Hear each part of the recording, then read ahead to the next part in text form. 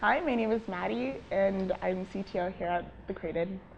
My name is Mari, and I'm creative director at The Created. At The Created, we focus on collaborative product development. So we work with other companies to make enhanced apparel or wearable technologies that perform somehow chemically, structurally, or technically.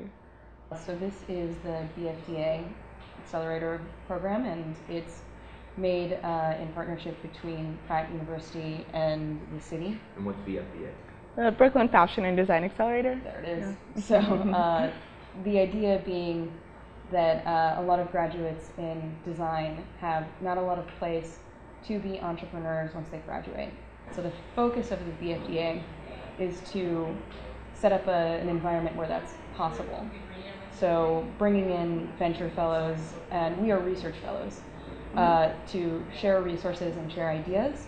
Our first introduction to the idea of getting in contact with littleBits was when we had an artist residency at the Visible Futures Lab out of SVA. And Jordy, the designer at littleBits, was there with the bits, and we sort of walked up to him and was like, we love this stuff.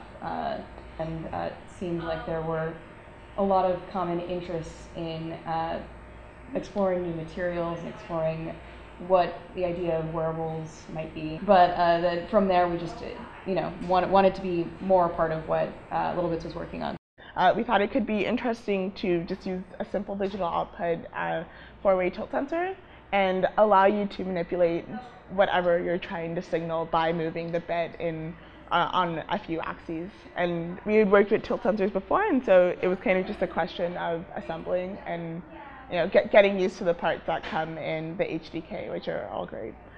We want to make technologies that allow people to make clothing what it should be or what it can be, and allow them to make devices what it should be and what it can't be, and make materials that allow people to really have that sort of enchanted object kind of interaction with the world around them.